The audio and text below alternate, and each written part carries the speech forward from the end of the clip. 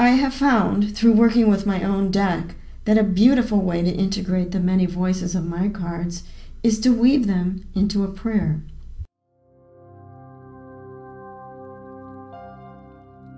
I would suggest starting with each card that you make, if this idea appeals to you. In the words of author Sophie Burnham, prayer is simply a yearning of the heart. It is thought and emotion concentrated and distilled. It is the irresistible urge of our human nature to contact and communicate with the source of love and with the energy of the universe.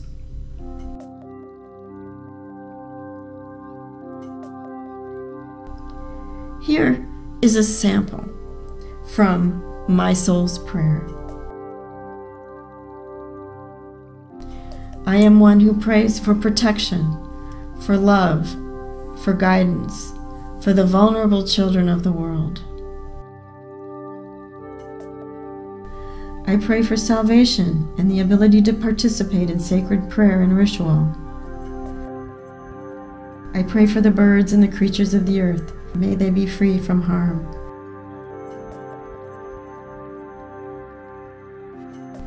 Council members pray for us to notice them and to notice the value of their gift of guidance. I am one who prays for the peace that comes from tending the garden. I pray for your awakening in time to master the lessons you came to live. I pray for your smooth transition from one world to the next. For your acceptance of your beautiful feminine body. I pray for your attention to your soul's presence. I pray for you and your rebirth as my reflection in this universe. I pray for your awakening to the continuity of love and the power of your lineage to guide you.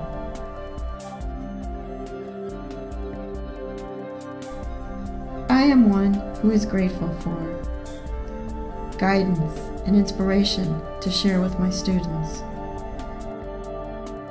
For parents who are able to love their children unconditionally and the opportunity to touch the lives of those precious beings. I am grateful for the love and the light that are here, even in small amounts. For those who protect and defend me. I am grateful for the time you have to discover how wonderful it is to be alive in this vehicle.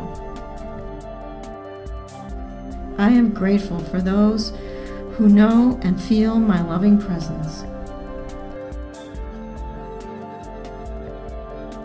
Consulting your cards is a way to access the deepest yearnings of the soul, and at the same time is a pathway to guidance from your higher self.